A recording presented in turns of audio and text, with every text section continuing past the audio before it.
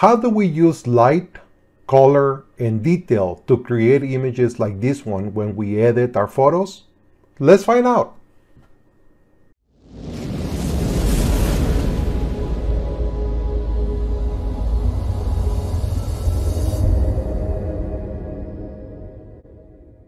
Hello amigos, this is Pablo Garcia, the engineer photographer. In the last episode of my RAW edit series, I showed you how I edited this image of these three beautiful bisons in Yellowstone. And I wanted the bisons to really pop and come out like if they were alive in the image. Today we're gonna work this other image. And this is the Stellar's jay, a beautiful blue bird. The habitat for this bird are the mountainous regions of the American continent, all the way from Alaska to Central America. And I took this photo not too long ago, right outside my city of Albuquerque, New Mexico, in the Manzano Mountains. When I edited this photo to get this result, I had in mind the use of light, color, and detail to have the bird stand out and come out alive from the background. The raw image is this one. The bird is a little small on the frame. I took this image with a Canon R7, 32 megapixels, 6960 by 4640, and I was using the Canon RF 100 to 500 millimeters. I was at 500 millimeters. With the crop factor of the R7, that's equivalent on full frame cameras to 800 millimeters.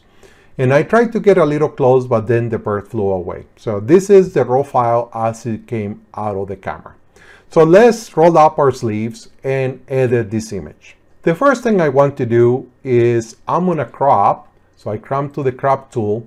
I want to maintain the environment. I don't want to have the bird too small on the frame. The tail of the bird is a little close to the bottom edge of the photo. And I want to have a sense of the environment in which this beautiful bird lives in. Something like that. I want to leave more room on the right since the bird is looking that way. I may crop a little bit more or move it a little more to the left. I showed you before with the letter L, you can turn off the lights in Lightroom, and that really helps you adjust your cropping to get a better result. You hit the letter L and you're back. So this is the crop. Now the bird is a little dark, so we're gonna use light and color and detail to make the bird kind of pop out of the image. First thing I'm going to do after cropping the image is do my global adjustments. I'm gonna bring my highlights down. The sky was a little blown, something like that. I'm going to open the shadows. This reduces contrast in the image, but we'll deal with that a little bit later. I'm gonna reduce the whites. I can hit the Alt key and make sure I don't have any burn areas. And then I'm going to reduce the blacks, and that, brings back some of the contrast. And this is kind of my global adjustment. In global adjustments, I'm just trying to get to a good baseline to start doing creative or selected adjustments. We're gonna work on the bird first. We go to the mask area, and the select subject in Lightroom keeps improving with every Lightroom upgrade. It uses artificial intelligence to recognize subjects. Sometimes it does a perfect job, other times not as perfect. In this case, it selected the bird well, but it selected some areas, some of the branches, so we're gonna clean them up. We go to subtract. I'm gonna use the brush, and I'm just gonna erase the areas that I don't want. You can hit the letter O and get an idea if it went over some areas. So this area here on the side of the head, I'm just gonna delete. And there we have the bird selected, something like here. I'm gonna add the beak. So add, do the same thing with the brush. And I'm just gonna do the beak. Alt key with a smaller to erase where I went over. And you spend your time refining your mask. but I did it very quickly here. Letter O again, it brings it up to what we want. Now the bird is a little dark, so I'm going to increase the exposure about a third.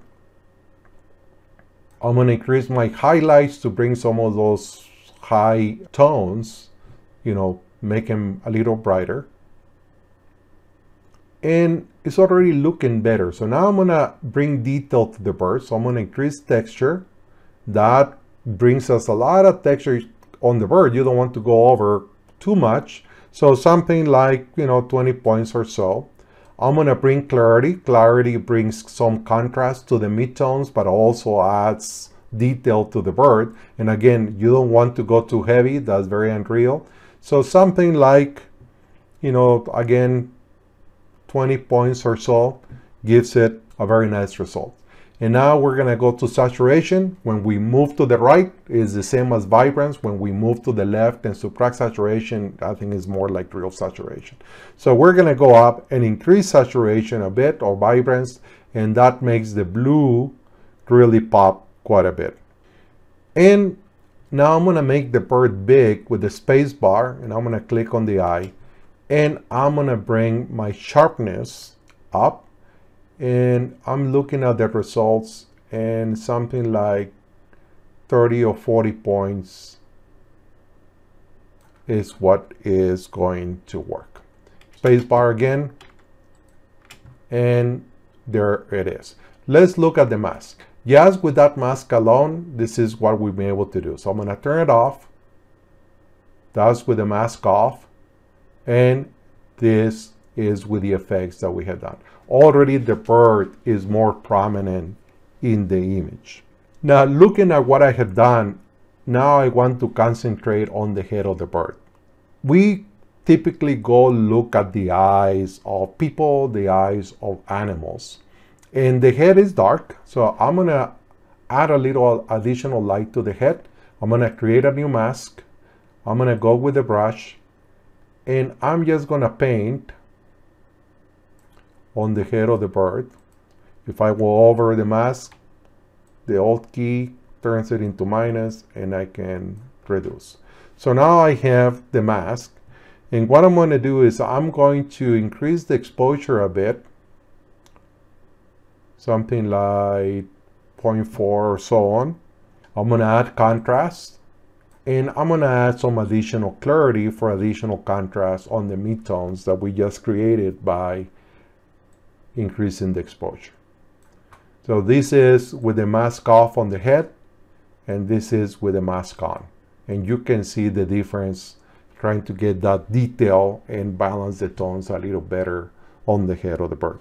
Now, I want to add a vignette. We had the vignette tool in Lightroom, but the vignette tool, the way it works, it just darkens the edges around the periphery of our image. And the bird is not on the center. But I want to do other things than just darkening. I'm going to make the photo a little smaller on my display. And to do that, I'm going to use the Control key and minus. And, you know, I keep selecting, and you see it makes the photo smaller on my monitor. I'm going to add a radial filter. So I go to the mask. I'm going to create a new mask. I'm going to create a radial gradient right here on the bird, something like that. I'm going to come down, and I went over the photo. And I think usually I get a little better results by going over than just limiting the radial filter just to the image itself. I don't want to apply the effect to the bird, so I'm going to invert it. And now the effect is going to be to the area that is shown in magenta here. And what do I want to do? Well, I want to darken it a bit, you know, something like 0.2. I'm also going to reduce the highlights a bit. And I'm going to reduce clarity. Reducing clarity is going to soften the areas covered by the vignette. I don't want to go to 100%, but a vignette of negative something like -17, -20, you know, that gives me the effect of I want to retain the detail on the bird and the area on the bird, but I want to soften the rest of the image. Our eyes are guided by light, color, and detail. And I want people that see this image to automatically go towards the area where the bird is, because the background is a little bit busy, right? We're showing the background of the bird, but we don't want the background to dominate. So now we are done with our masks. The next thing I want to do is deal with noise. I took this image at ISO 3200, and there is a bit of noise. I took it with the Canon R7, and we zoom in at 100%. You can see the noise, especially in the shadow areas of the image. We already applied detail or sharpness to the bird, so I'm going to go to detail. And first, I'm going to create a mask. You know, Lightroom automatically applies, the default setting in Lightroom is 40 points of sharpening. And that's so that the photo is a little soft after the demosaicing process, so Lightroom automatically puts 40 points of sharpening and applies it everywhere in the photo. I don't want that. I want to create a mask so that sharpening is only applied to areas that actually have some real content.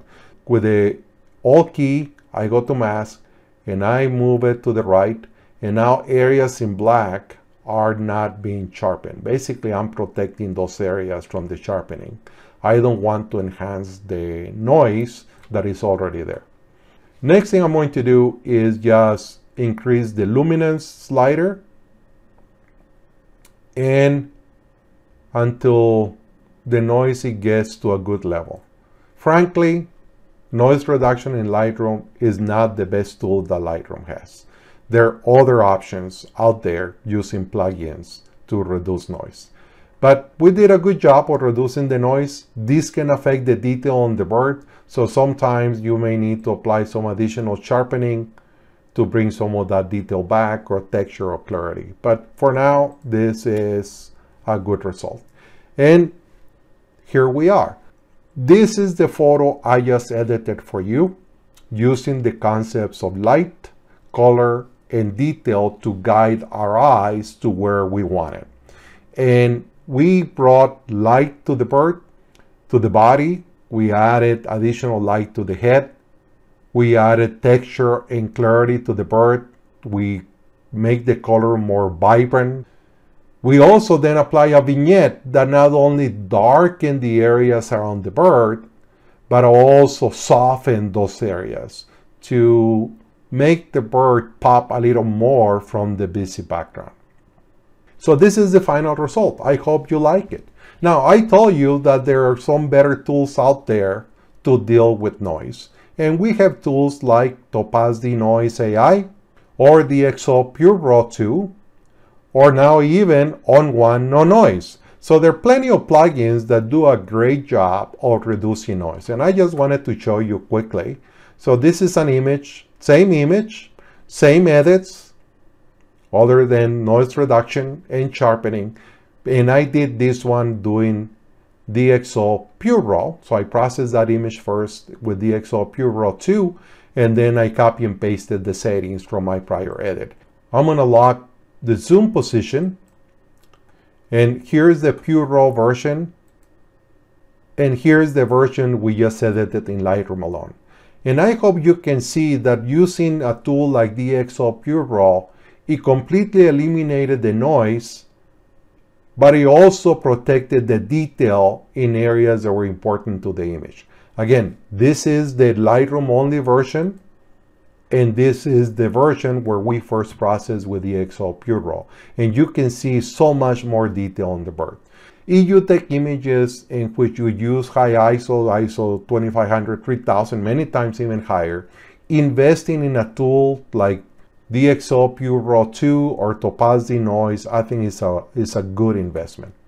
Well, amigos, I hope you like this quick edit using light, color, and detail to guide our eyes. And I'm gonna leave you with this video I did some time ago with the initial review of DxO Pure Raw. I hope you enjoy it and consider purchasing it. Don't forget to subscribe, send me your comments, give me a thumbs up, tell your friends about this channel, and I'll see you next time.